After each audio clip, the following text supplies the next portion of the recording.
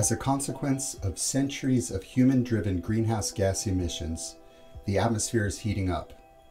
This much you know. The ocean heat uptake is actually much larger. This much everybody should know. Today, sea level rise, the main impact of glacier and ice sheet melting, is forcing its way onto society's crowded political agenda. There's a rising tide of coastal planning, engineering, and politics grappling with the cost-benefit analysis of how best to manage this catastrophe. Here, we will wade through the key physical factors to address which ice sheet is melting faster, Antarctica or Greenland, and how that competition might change in the future. Let's check out the competition for biggest loser, Antarctica versus Greenland. This is The Biggest Loser, a series where we pitch the largest drivers of ice loss in Antarctica and Greenland against one another to find out who wins, or who loses. I'm an Antarctic nerd and Jason Box is a Greenland expert. And it may just be that we're all losers. We're in Loserville. Population us. 178 pounds, you lost 100. Before we jump in, make sure you hit that bell button and subscribe to both of our channels. And drop us a like and a comment below, let us know what you think. For the past 2 decades or so, Greenland has been the largest regional source of sea level rise. Meanwhile, there's Antarctica, much bigger, much greater sea level rise potential. What about Antarctica? Will Antarctica win the competition for biggest loser? Surface melt is still rare over the Antarctic ice sheet. We do see some surface melting on the Antarctic Peninsula where the climate is less polar, it's a bit warmer, and it facilitates surface melting at lower elevations. But Antarctica's surface climate would have to warm a lot more for meltwater runoff to become a significant source of direct ice loss.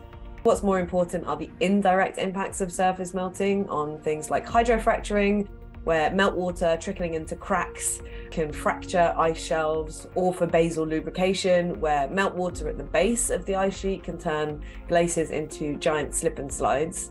But even so, it'll probably be decades, if not a century, until these kind of things are important for the flow dynamics of Antarctica as a whole, continent-wide. By contrast, Greenland's surface melting can be intense. Several meters of ice melts down around the lower 1/3 of elevation of Greenland each year. So Greenland's meltwater runoff is large, producing a flux of water into the ocean that in one season could run the Mississippi River for 8 months. Greenland meltwater runoff is the second largest single mass loss factor, eclipsed today only 15% by solid ice discharge from Greenland tidewater glaciers. Greenland ice sheet meltwater runoff has been increasing twice as fast as solid ice discharge, and so could outpace solid ice discharge, especially as tidewater glaciers continue to retreat out of the ocean. The Antarctic has far more contact with the ocean and far more area below sea level than Greenland does. In fact, in Antarctica, the main source of ice mass loss is from ocean melting, not from the carving of these massive tabular icebergs, as impressive as they may be. Ocean melting at the grounding line of the enormous Pine Island Glacier is more than 40 meters per year, and its neighbor Thwaites, aka the Doomsday Glacier, is almost entirely melted by the ocean.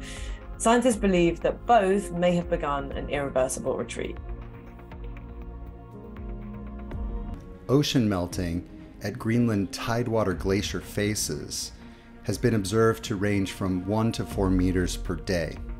These rates of underwater melting can be 100 times larger than the surface topside melt rates and are comparable to the ice losses from iceberg calving.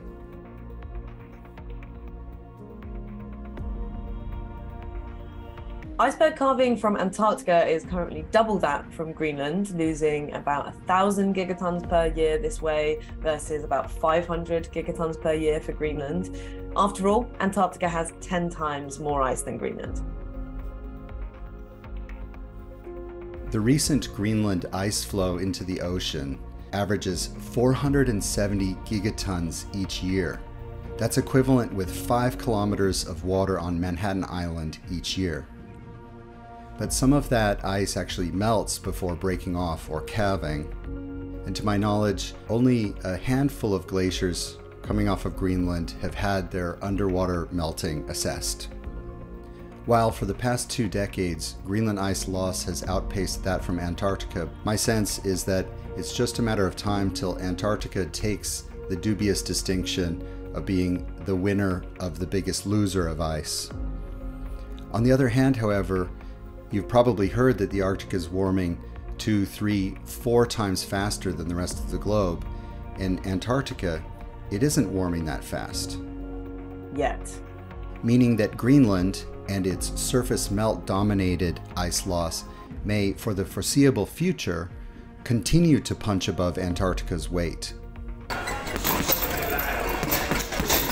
But Antarctica also contains a hell of a lot more ice, so while it might happen more slowly, in the long term, Antarctica is destined to be the biggest loser of all. In the long term, Antarctica is destined to be the biggest loser of all.